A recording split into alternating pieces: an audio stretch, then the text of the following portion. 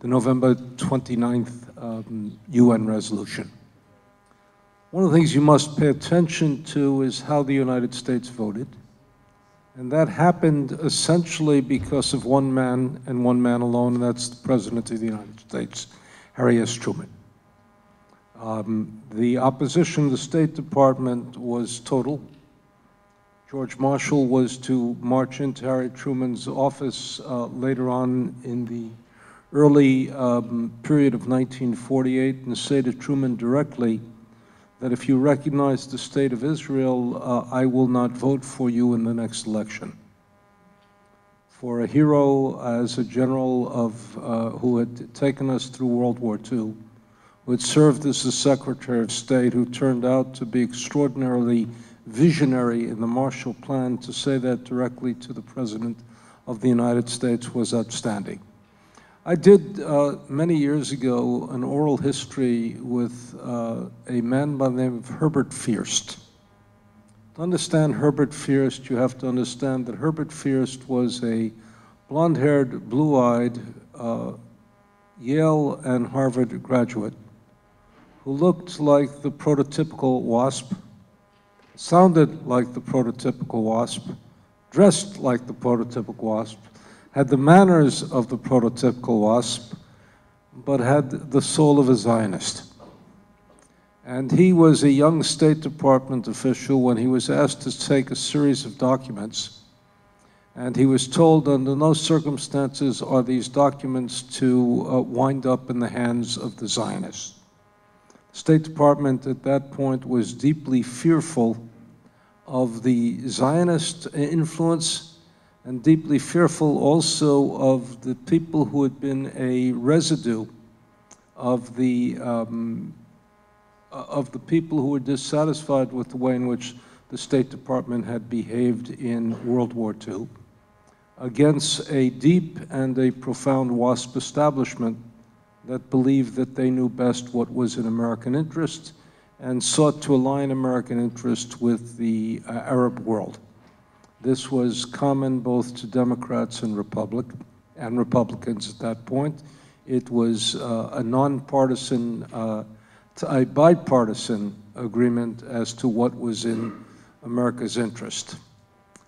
Fierst took those documents, but before he took those documents, he shared the content of those documents with two men in the Truman White House, David Niles and Clark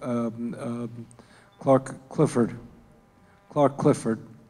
And Clifford was again one of these very handsome, very stark, deeply WASP elites who had been an advisor to Harry Truman and who was very strongly pro-State of Israel. I'm not sure that it was equally pro-Jewish, but he was pro-State of Israel at that point. Shared those documents with them, and a decision was made that there would be a direct line between the President of the United States and the Ambassador to the United Nations on the night of November 29th when this vote was to be taken, and that the last word that was to be heard by the United Nations Ambassador of the United States were the instructions not from the Secretary of State, but directly from the President of the United States. There were people manning the line, and I'm being gender specific because they were men at that point, manning the line to make sure that the last voice to be heard was the voice of Harry S. Truman. And so it was, and so were the instructions on that day. And Truman overrode the State Department, and Truman had several people in the White House who made sure that the one word that was heard was the President of the United States instructs you to say the word yes. Now, just a couple of words about Harry Truman to set the scene. Harry Truman, first of all, was deeply impacted by the Holocaust itself. And he was deeply impacted by the question of the refugees. There's a very famous story that on July 4th, 1946, there was a pogrom in Kielce, Poland, And we saw last night the 1946 film, 45 film. In 46, there was this pogrom in Kelso. 42 Jews were killed. And then there was the clear indication that Jewish life in Poland was dangerous, and there would be a tremendous wave of immigration headed by Bricha over the line and into American and British-held territory.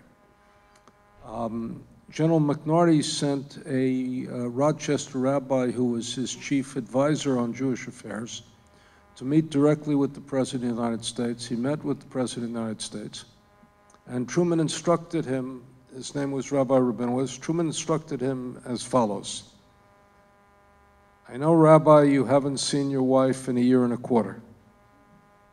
You are to go directly from here back to your Air Force base, to your Army Air Force Base. You are to take a plane here. You are not to make any calls, not to speak to anyone, not to say anything publicly. You are to go directly to the General McNarty and tell him that the President of the United States says, keep the borders open. I will not penalize these people who are seeking freedom.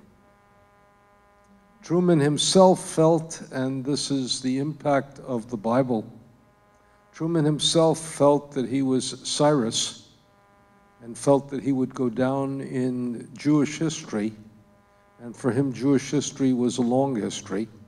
By the way, with all the friendship for Eddie Jacobson could not come into Harry Truman's home because Truman's mother-in-law and his wife were profoundly anti-Semitic and would not have a Jew inside their home.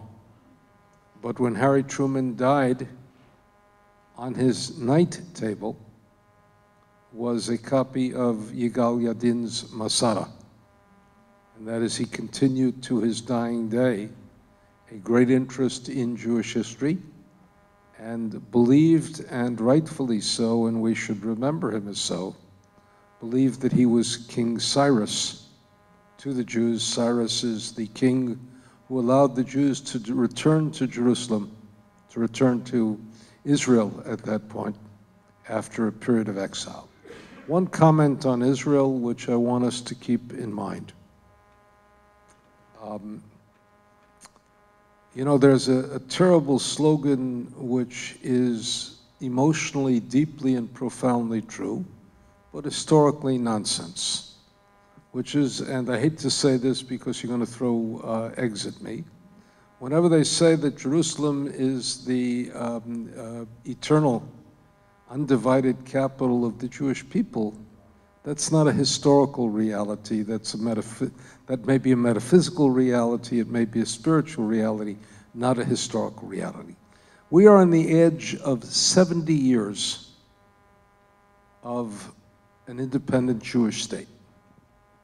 To give you an idea of that significance, that is longer than the historic period of David and Solomon, which is the first time that Jerusalem became the capital of Israel. It's longer than the Soviet Union. It's longer than communism and the Soviet Union. It's longer than David and Solomon.